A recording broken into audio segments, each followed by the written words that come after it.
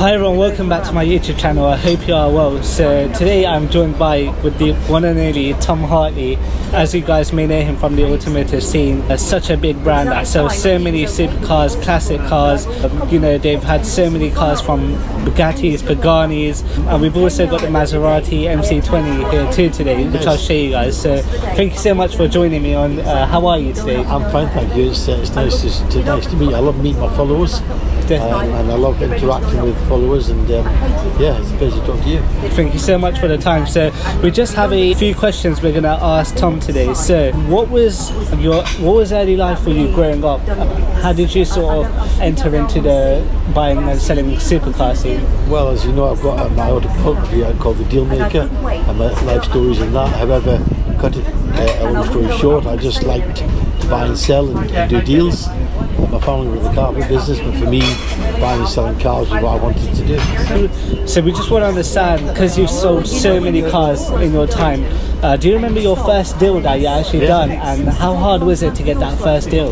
First deal I done, I was 12 years old, and it was a Range Rover. Range Rover had just come out in 1971, and I sold it for £2,050, brand new.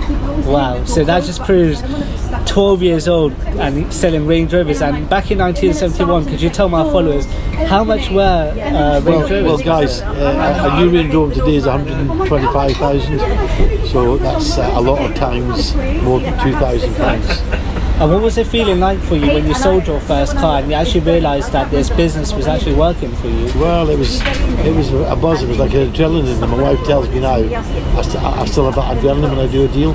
And that's what life's all about. That's why I'm called the Dealmaker. Exactly, and that just shows that you need to have adrenaline, and you need to have that buzz inside you when you're ambition. When you're in business, and you need to sort of have dream.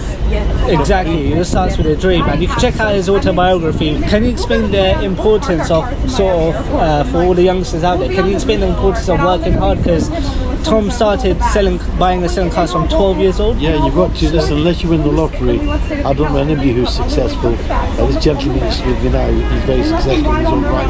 He's a very global entrepreneur, and we're just talking about hard work, how we've achieved what we've achieved in life. We've only achieved from hard work. And you know, I do these videos about being a lazy bastard. You know that bed at 8 o'clock in the morning, guys. It's all about what you put into life is what you get out of it. Is the email address still open? Yes, still open. But listen, you want to achieve, everybody wants to be successful in life, but they don't want to have the problems. Well, being successful in life has problems, but there's more ups than there is downs. Great, well there you go everyone. So these are just some points you can take with you. So the next question we have is, what advice would you give to people who are starting off in business, no matter what industry they're in? Don't give up. Simple as that. Don't give up. Stick with your dream. If you want to achieve it, and you will, it's no good having the skill if you haven't got the will. Okay. Good saying. What was it like for you starting off? Actually, like I always ask people on the channel. So obviously, when you start a business, at the start we all know it's hard. There's going to be trials and tribulations. What was it like for you? Like, did you have what sort of trials and tribulations did you go through?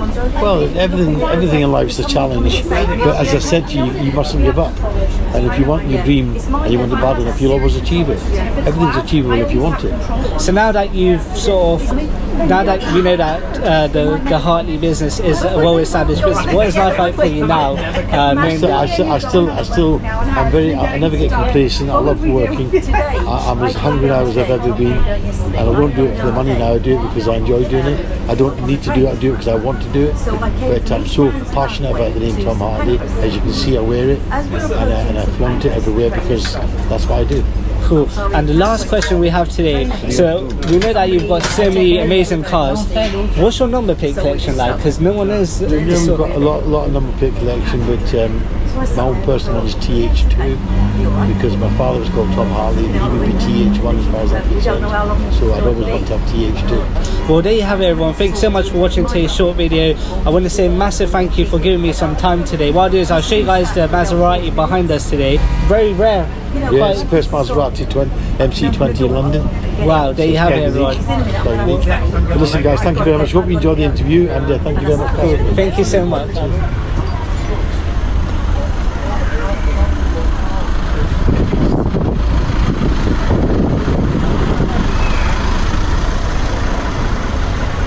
So everyone, this is the Maserati MC20 here. Tell me what you guys think about it. Just take a look at the car. only a few here in London, and this is one of the first ones that's actually here today. So what an amazing car.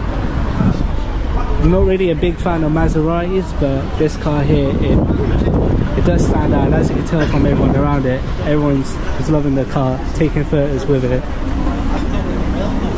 Thank you so much to everyone who watched today's video. I hope you guys enjoyed the short interview with Tom Hartley. I'll join you guys on the next video.